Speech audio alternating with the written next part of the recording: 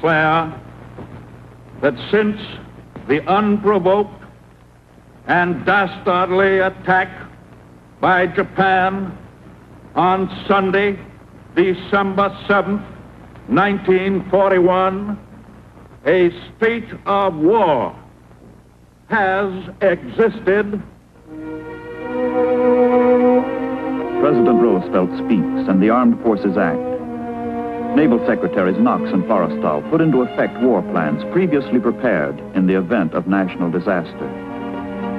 One of the Navy's primary duties is the enormously complex task of funneling the means of survival to our forces and allies overseas. Shipping must be found and assembled, convoys organized, and cargoes assigned.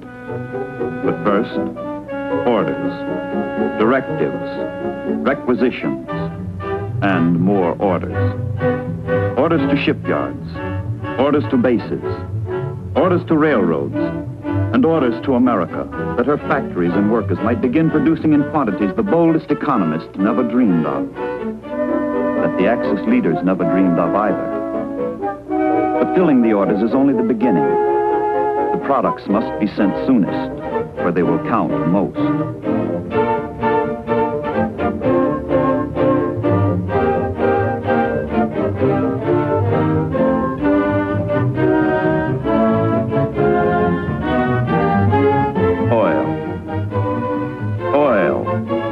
Blood of the machine age is democracy's greatest material asset. Without it, she is defenseless. Without it, defeat is certain. From a port in the Gulf of Mexico, a tanker sets out on her long voyage to England. But first she heads for New York, traveling along well-defined coastal convoy routes made necessary by daring German submarines now operating off the very shores of the United States. From time to time, more ships are fed into the convoys that passes key ports. Life on the tanker has none of the glamour of the grander ships. But unless the merchant sailors get their cargo across the ocean, the battleships will be useless. The carriers might as well be scuttled. She's a dowdy old girl, the tanker, but she's the queen of the convoys. Coastal convoys are organized into an interlocking system that operates like a railroad network. Ships are shuttled back and forth under maximum protection of local escort vessels and air cover from strategically located land bases. Navy PBYs roam the air in predetermined patterns in the convoy areas, ready to warn the ships or attack the U-boats. But the wary subs are seldom sighted. Far more often, what the PBYs spot is the work of the unseen enemy.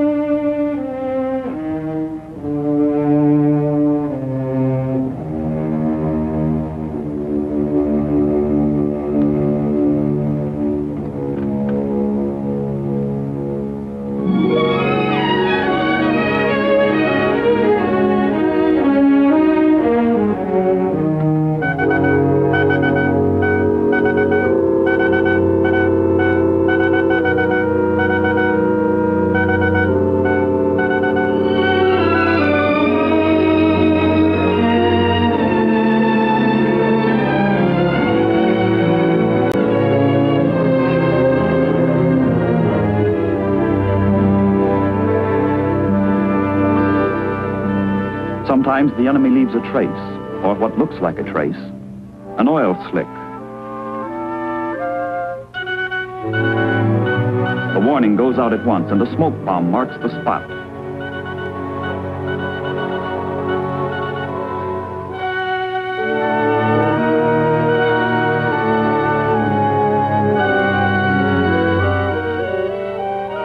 An escort picks up the PBY's alert.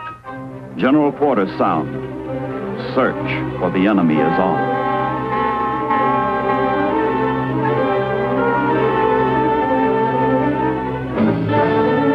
The sonar man seeks the underwater echo that will betray the sub's position. No response. False alarm.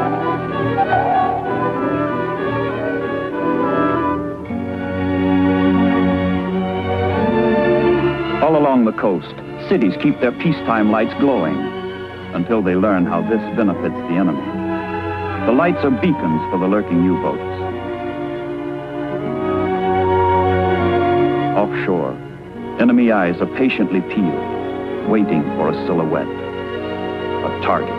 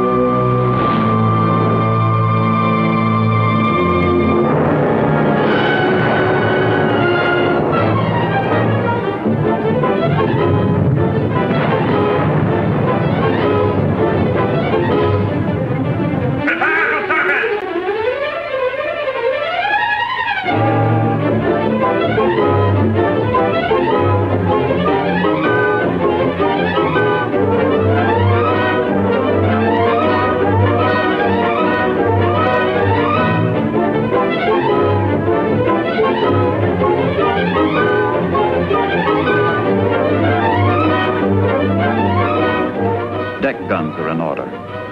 So bold have the Germans become, they dare to fight openly on the surface, a few miles off Main Street, USA.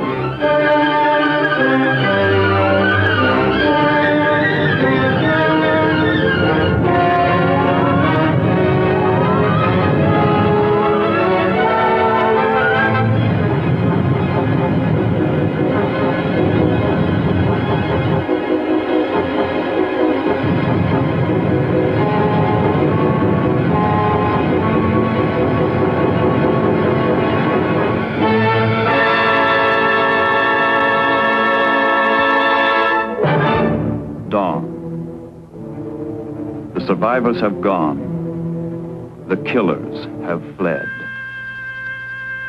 A few random traces in the indifferent sea show a convoy has passed. A submarine has struck. The first leg of the voyage is almost over.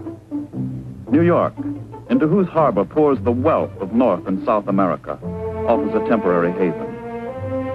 Here the Gulf port tankers rest, waiting to be reassembled with other ships into a transatlantic convoy designated HX-0. Ships fill their empty holds with waiting cargo, stuffing them to the bursting point. Getting these supplies to their destination safely will be a dominating factor throughout the war. This is what the Battle of the Atlantic is all about.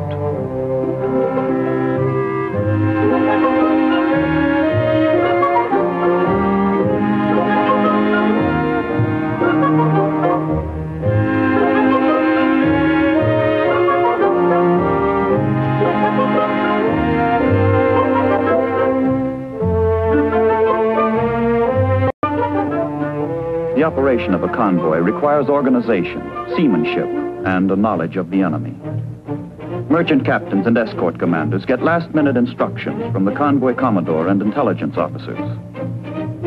Some of these men will not live through the ordeal ahead. For all of them, it's only a step or two from the conference table into battle. A battle that will begin as soon as their ships put to sea.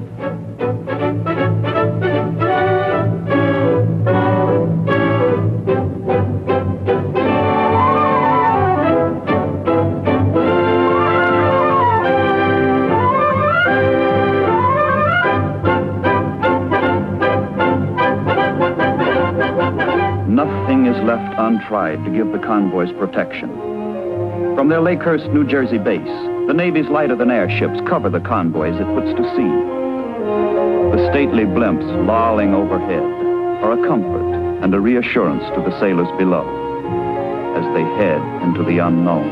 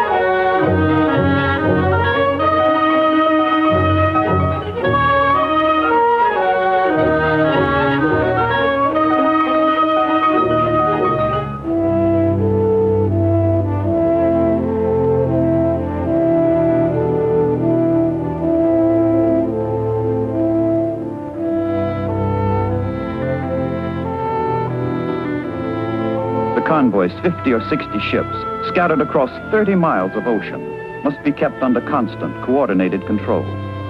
The course zigzags to baffle submarines, and precise navigation keeps all ships moving in unison, according to a prearranged timetable and pattern.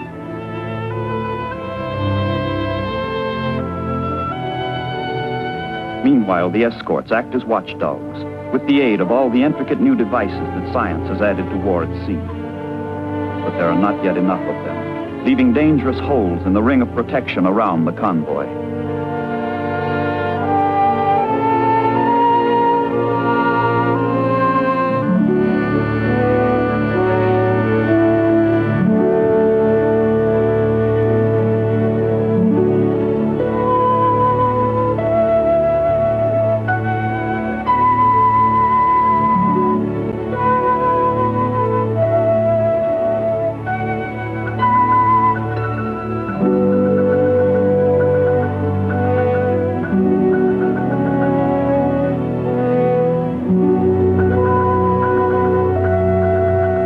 Each captain is responsible for maintaining his ship's proper speed and position.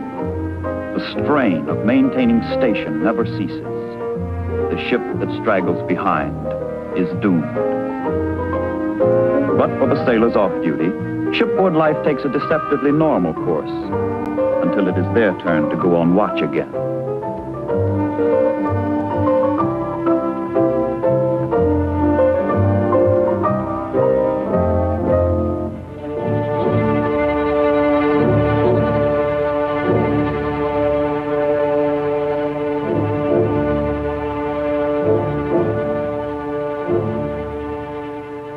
Convoy HX0 is still a long way from England. As it heads into the perilous open spaces of the North Atlantic, the Royal Canadian Air Force furnishes coverage from bases in Newfoundland. Submarines can neither surface nor attack as long as aircraft are overhead.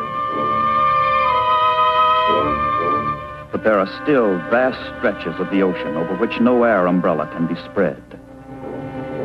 In this fatal gap, the convoys are almost helpless. The U-boat, almost invincible. Fog, the ancient curse of mariners, intensifies all hazards of a hostile sea. The convoy must slow down, a dangerous, desperate measure. Reduced speed favors the enemy, but collision would be disastrous.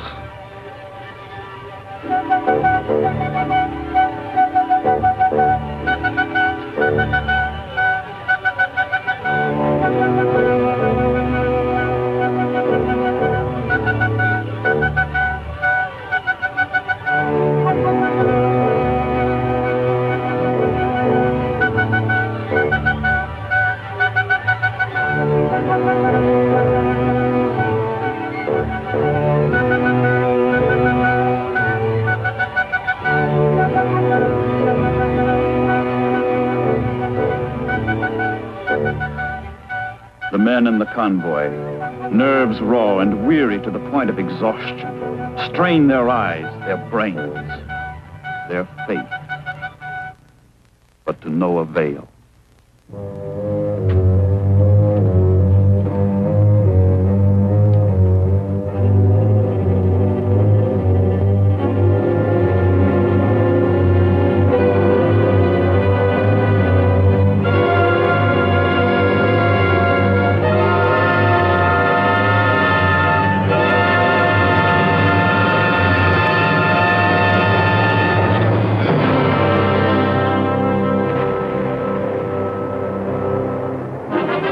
Ship signals the convoy to proceed while she tries to locate the enemy and counterattack. But the battle-wise German seamen know what to do. Submerge. Head for the bottom. Cut the engines. Sweat out the depth charges.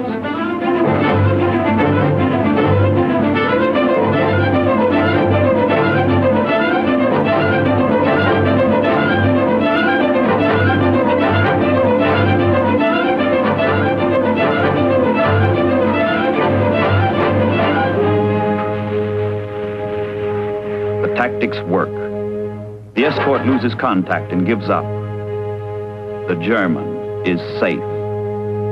Safe to kill again. The submarine's eyes and ears have no difficulty in locating a hapless straggler that lost its convoy station in the fog. Surface. Why waste the torpedo?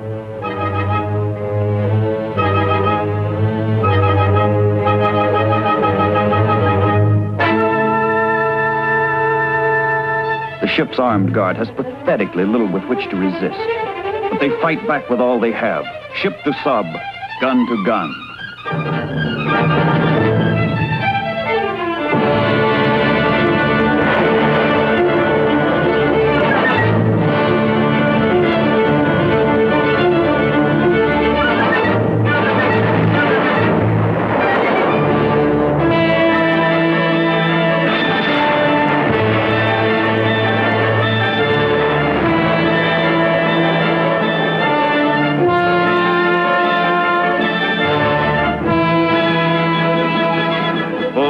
Ahead. The hunt is still on.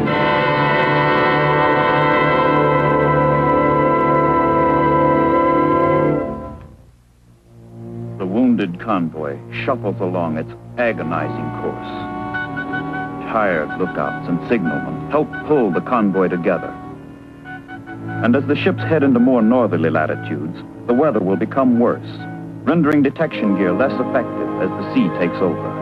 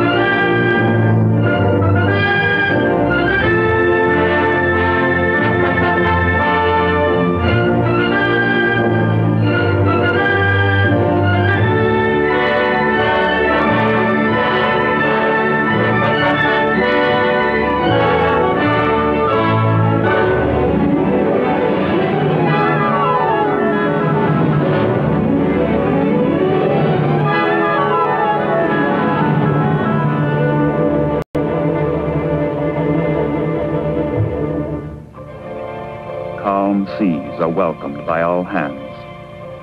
Seasick sailors can hold up their heads. Those sore from the buffeting can relax. Everyone can dry out. All hands eat hot food again. Clear skies bring relief, and the men tend to forget the enemy. But their captains know this is folly. There is no safety in these waters. True, the convoy is closer to England, but it's also closer to German air bases. Now the enemy is over the ocean as well as under it. Scouting planes are constantly searching for Allied convoys, eager to spot one and radio its position, course, and speed back to base.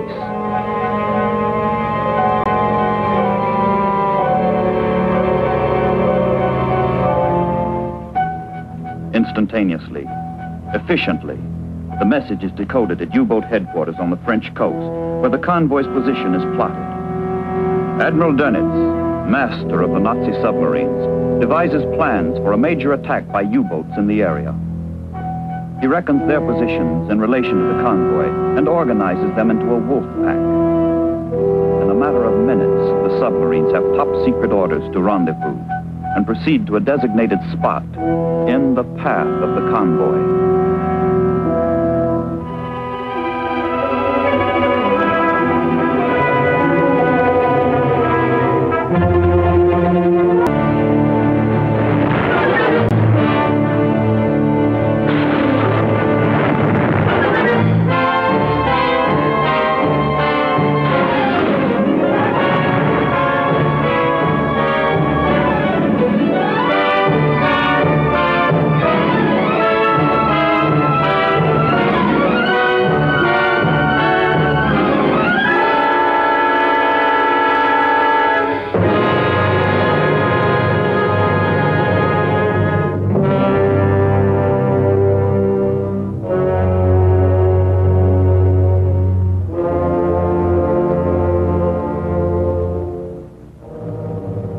The battle is over.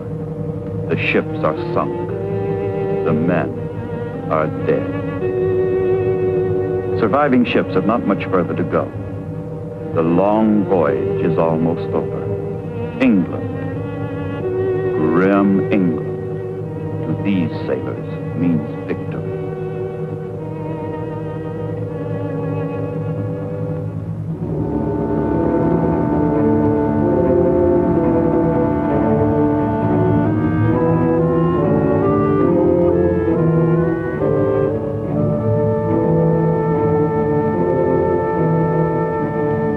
Victory in the Battle of the Atlantic. The men, some of them. The ships, some of them. The supplies, some of them get through. Get through to bring final victory a little nearer.